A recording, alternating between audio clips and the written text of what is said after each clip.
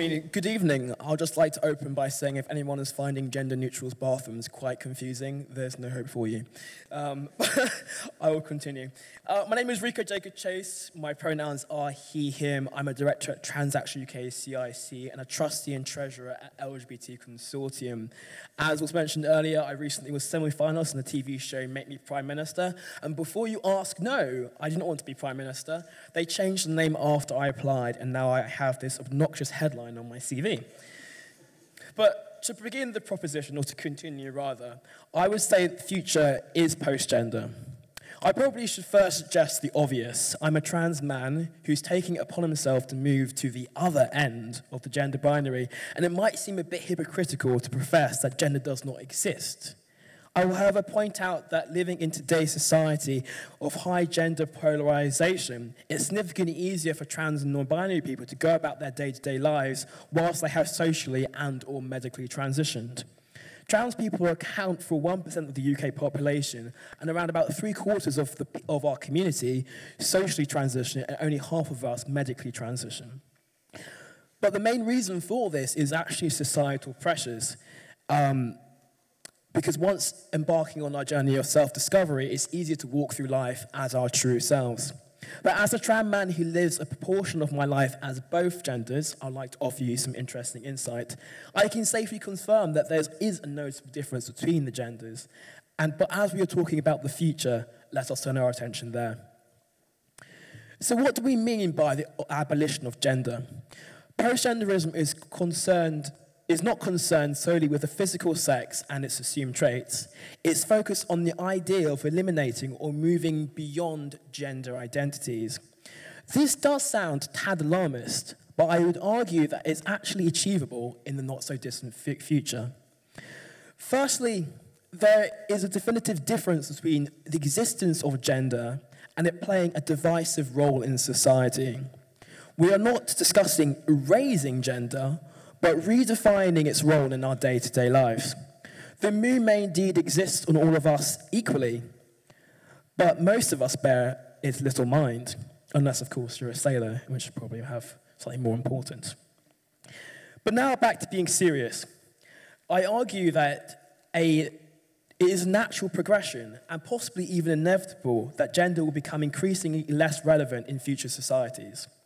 As the feminist movement, the men's mental health movement, and the trans rights movement strive for equality.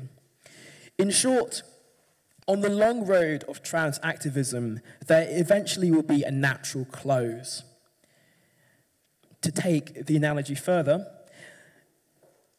all equality laws have been passed.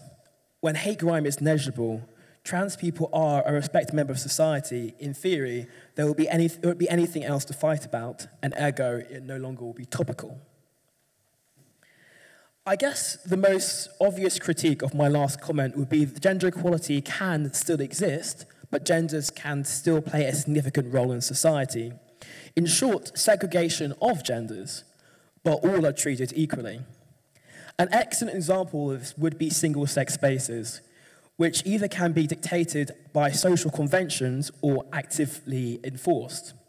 For example, gender segregation is enforced in some religious gatherings, schools, and toilets. Whereas society dictates norms from some careers, the domestic household, and some sports. Therefore, I conclude it is inevitable that inequality will naturally creep into as segregation exists. Another extreme example, separate but equal, for me, echoes the racist segregation passed in the US Supreme Court in 1896. With that in mind, even with the best intentions, segregation inevitably leads to inequality. So gender roles, what are we talking about here? If we were to argue that gender roles develop from naturally comparative advantage, such as the hunter-gathering society, it would also be logical to suggest that as this comparative advantage were to become increasingly more redundant, as technology evolves. Therefore, so should gender roles. There aren't many bisons to spare on my morning commute home. So I would therefore argue that it is natural to divide. So therefore I argue it is natural for this divide to become increasingly inessential and in the future considered null. However, this example is heavily based on the assumption that all societies originate with a role-based division, which is actually not the case. The San tribe in South Africa that spanned territories of now Namibia, Angola, Lesotho, Botswana, Zambia, and Zimbabwe are the oldest cultures on Earth. DNA tests prove that they are the direct descendants of the first Homo sapiens, but most interestingly, they don't actually have an official leader. And even more interestingly, they take decisions in the group where male and females are considered equal.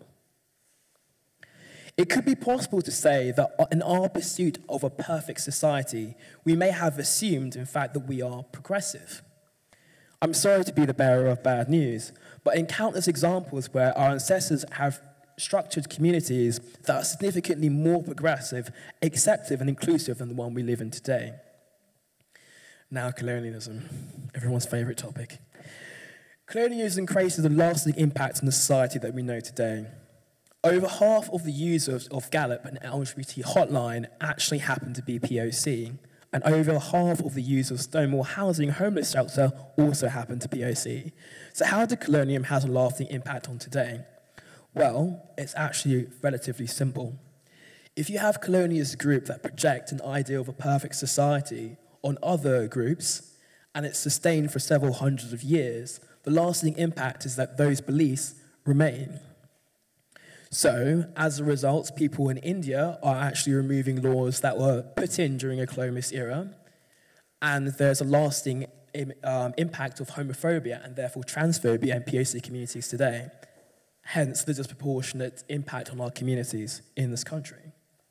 Now we have discussed the inclusive past eras of colonialism. Let's discuss countries with progressive stances on gender equality. Various countries have fought against abolition rights. They fought for women's rights, equal pay, and equalities, as my colleagues attested to earlier. And I'll be a bit cheeky here. Scotland has also moved towards introducing misogyny as a hate crime, and I will mention Scotland is doing a lot in the progression of gender rights. I would like to expand on the topic of masculinity as these stereotypical attitudes that set in behave. There are these stereotypical sets of attitudes and ways of behaving that have negative impact on men in society as a whole. In the UK, the Office of National Statistics reported that 74% of suicides were male in 2013. Some of the main concerns noted were inevitably to support their families, which is expected in the traditional household, where the male is the sole provider. The ONS noted that middle-aged men were more likely to be affected by economic adversity, alcoholism, and isolation, but also less likely to seek help. This tougher-than-nails attitude feeds into peer pressure subjected to men at a young age, such as boys don't cry. It embeds toxic masculinity into society. I would therefore argue that in a post-gender society, it would not only benefit women, non-binary people, trans men, it would also benefit cishet men. No, thank you.